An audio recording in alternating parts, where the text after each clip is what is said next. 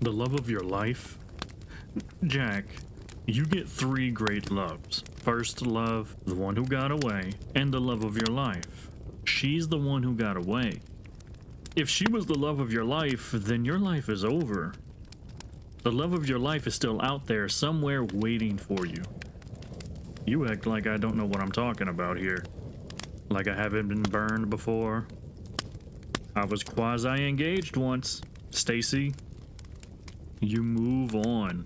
You kill the love. You say goodbye once and for all. It's only hard because you're the one who got dumped. She left you and now you're stuck like Wednesday, right in the middle. You can't move ahead, you can't move back. And so now you're destined to spend hours of worthless energy obsessing about what you can't have. I mean, I could smack you every morning in the head with that 2x4 labeled "She's gone and it's over," and it still wouldn't make a lick of difference. And do you want to know why? Because the heart will kick the brain's ass every time.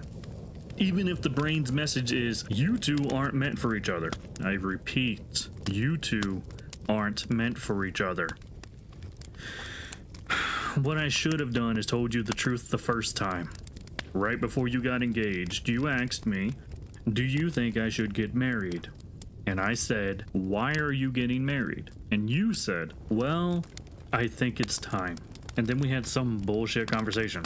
The truth is, anyone who ever says they're getting married because it's time is destined for disaster. The only right answer to why are you getting married is because I'm in love.